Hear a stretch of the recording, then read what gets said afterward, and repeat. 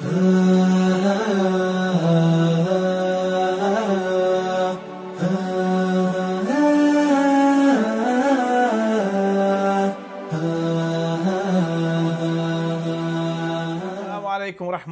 wa barakatuh. Welcome to Ahkam SOS, the show that discusses duties and practices by His Eminence, the Grand Ayatollah Sayyid Sadiq Shirazi Hafidhullah. Inshallah, this season we'll also be looking at different other maraja and their verdicts on these topics as well.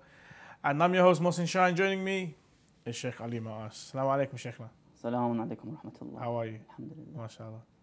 Sheikhna, let's go straight in. And the question I want to ask is, we know that a Muslim man, it is haram for him to wear gold. But what about jewelry which is gold plated or watches which are gold plated?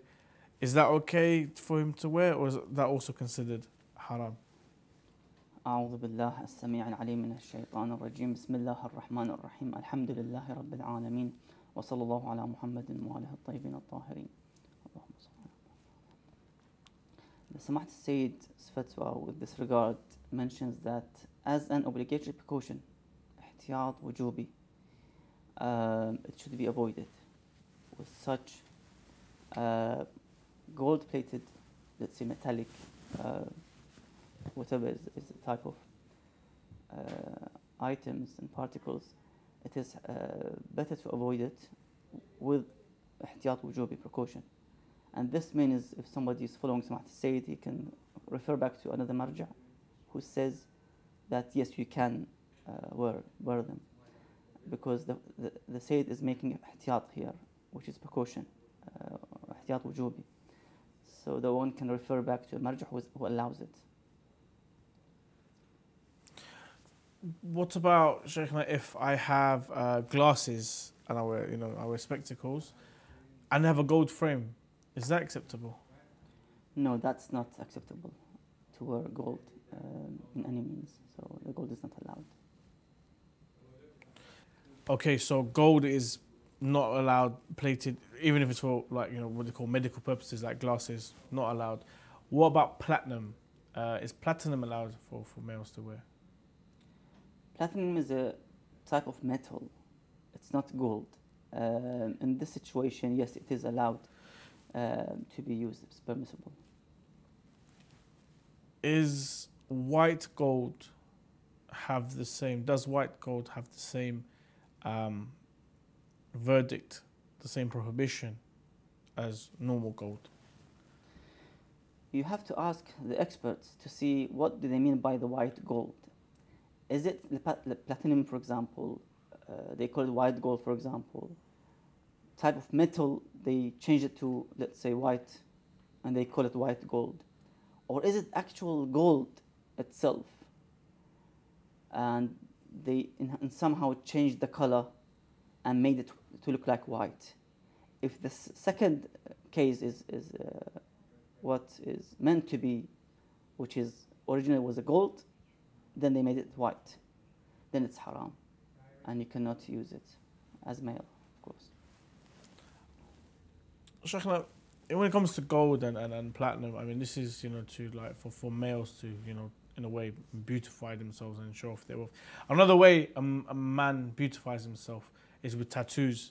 Now, according to Grand Ayatollah Sayyid Sistani, Hafidhullah, what is his opinion on tattoos? He would mention that, as he mentioned in the fatwa, that يجوز في نفسه. In principle, it is allowed. However, Samah Sayyid al-Marja would say that it is makruh to apply tattoo and use tattoo on your body. It's makruh, undesirable. In overall, it's not haram, but the one should think twice before, especially the ones which are permanent, unremovable. That, let's say if you're a youth or a young man and you want to get married, it's important that you think twice, because you might have, the next forthcoming wife or the spouse. If she didn't like it, then you might be in trouble, for example. So things might happen in the future when you grow up, and you don't know what to do with this tattoo because it's permanent.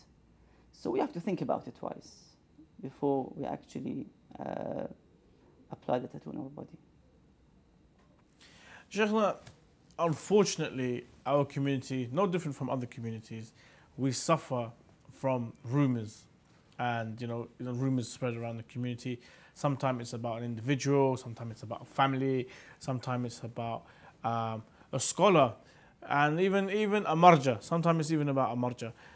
As Muslims, what is our responsibility in regards to rumors in general, people talking bad about other people? The Holy Quran states, Bismillah ar-Rahman ar-Rahim, إن السمع والبصر والفؤاد كل أولئك كان عنه مسؤولا. Surely the hearing, the sight, and the heart, all of those shall be questioned about that. We have to be careful not to spread something that causes, let's say, defame, destroys the one's reputation. Imam Amir al-Mu'minin, he mentions with this regard, he says, not everything that is known may be said. You can't just say whatever comes on your mouth and tongue, just say it. In some narrations, it encourages for keeping silence. Just keep quiet, don't talk. That's the best thing. Unless if it's something useful for dunya and akhirah, then talk. Otherwise, just keep silence, keep quiet. Most of the punishments, or many of them, are from the statements of the tongue and mouth. Imagine one leader can issue a statement and millions might be killed after a few days or weeks. Wow. So it's a severe and destructive means for the one who uses, na'udhu billah, his tongue in the wrong way. So it's better to avoid it and to keep silence unless we need to speak and to talk.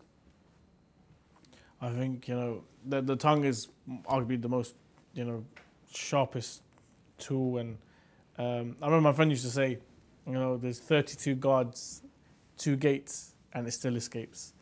And I think, one of the biggest, battles of the nafs is actually to control your tongue. Speaking of which, it leads me to my next question of, slandering and swearing. Is it okay to, use such language when joking with friends and stuff, to slander and to swear? Again, if it considers to be defaming and destructing others' reputations and personalities, then it's haram, of course. Otherwise, it is not praised, it is undesirable and discouraged for the one to use such foul language against his friends, especially their mu'mineen. I mean, you're not talking to somebody who is outside the iman area. So the best thing is to avoid it. Try to learn ourselves and teach ourselves to say wise words, beneficial words, beautiful words, to attract even the non-Muslims to Islam. When they see us, we talk in this way and in this pattern. MashaAllah, inshallah. Inshallah, we could all be a good example to the whole of society, inshallah. Sheikhna, in regards to, doing good deeds, how can one control his niyyah and his intention? How can one be on the path of Allah subhanahu wa ta'ala, perform his Islamic duties and his Islamic acts for the sake of Allah subhanahu wa ta'ala and not for the sake of his own reputation, to look good in the Muslim community, to gain more favors or to gain more praises within his community and his friends, but rather than actually obeying Allah subhanahu wa ta'ala? We have in some narrations that one of the types of the ibadah of Abu Dharr rahimahullah was to reflect and ponder in the creation of Allah subhanahu wa ta'ala, in the matters of Allah. If the individual wants to reach that level in which whatever he does would be for the cause and the intention of Allah subhanahu wa ta'ala, then the one should reflect always, have this reflection towards the creation of Allah, reflection and think about that the fate and the future of myself and the rest of the humanity is the hereafter.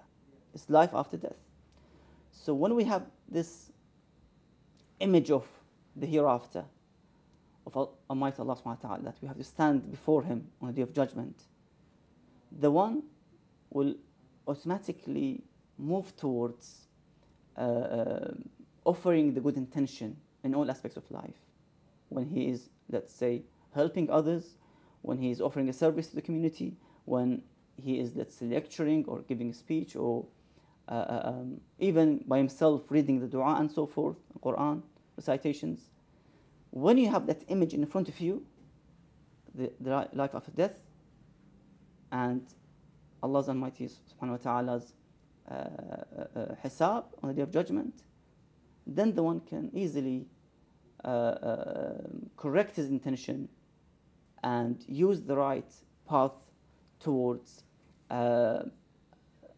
acting according to Allah's pleasure and satisfaction. Excellent. Sheikh, I've got a question here from someone, and it says, I used to be adherent to the right path and I used to perform the 5 daily prayers until I came to the USA and I was misled by the shaitan. I began to be neglectful of my daily prayers, and I could feel that I could not continue on this path, and I had an inner remorse since that day. The day I stopped the salah. In other words, I have stopped the salah, but I have not forgotten it, and in my heart I am tormented by pain, and I know it is the conscience and remorse. It has been 6 months and I want to start again, but will Allah Almighty accept my repentance after what I have done to myself? So we have an individual here who, due to migrating to another place, has become very neglectful, weak, we could say, in his salah, has missed out on 6 months worth of salah. Will Allah subhanahu wa ta'ala forgive this man? And what should this individual do as well, as you know, to compensate for his deeds? Initially, this individual should always keep in mind that Allah subhanahu wa ta'ala is merciful. As I've mentioned in the previous episodes, that the door of mercy is always, and the repentance is always open. Whenever the individual wanted to go back to the good deeds and apply them and repent to Allah subhanahu wa ta'ala, the doors are open always, and avoid the losing hope towards Allah subhanahu wa ta'ala, because one of the greatest sins are to lose hope and to despair from the mercy of Allah subhanahu wa ta'ala. One of the greatest sins. So the doors are open, there are opportunities, and this individual is young. The main thing he should do, for example, he should repeat his salah as qada, whatever he did missed of the prayers and fasting, and start from scratch, from fresh, a new page of life. And the main thing is to avoid the shaitan, because every individual, every human being has 3 enemies. It's the shaitan, the Satan, and the nafs al-ammara, the evil self, and the corrupt society or the bad friends.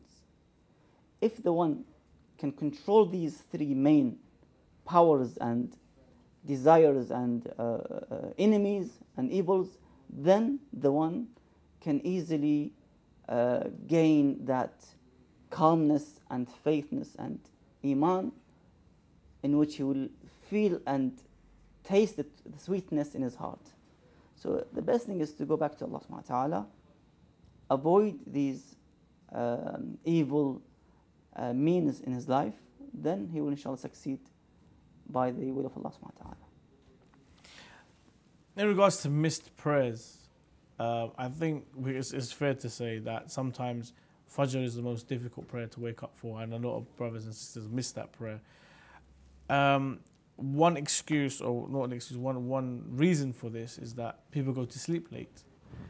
Now, in the opinion of Ayatollah Sheikh Wahid Khurasani, is it okay for someone to stay awake until Fajr and to pray the Fajr prayer and then go to sleep? Or should one actually go to sleep and then wake up for the Fajr prayer? Ayatollah Khurasani will mention that if the one who stays awake would lead to missing the Fajr prayer, then he is sinful. If this act of staying overnight, awake all night, and he knows that if he stays awake till, let's say, 2:30, and he knows if he sleeps he can't wake up, because 3:30 in the next 1 hour time is Salat al-Fajr. How could he wake up again? So he knows that he will miss, or she knows that she will miss the Salah of Fajr, then he becomes athim, as the Samahat al-Sheikh says, which means sinful. So the Sayyid is clear about the fact that if somebody remained awake till the midnight, and that caused for the individual to miss a salah, then he committed the sin, haram. And the Sayyid also mentions other facts, that in staying awake all night or part of the night has consequences on the body of the individual and to the self, the human self and the body. So mentally, bodily, would also harm that individual who stays awake till midnight or most of the night. So it's better to avoid it, to basically avoid the missing of the bounties that you might get by sleeping early, that you wake up early, you do Salat al-Layl before the Salat al-Fajr, Yes. you do the Nafila and then Fajr, and then you stay awake till the sunrise, and then you sleep after sunrise. Great bounties and great thawab you would gain from such act.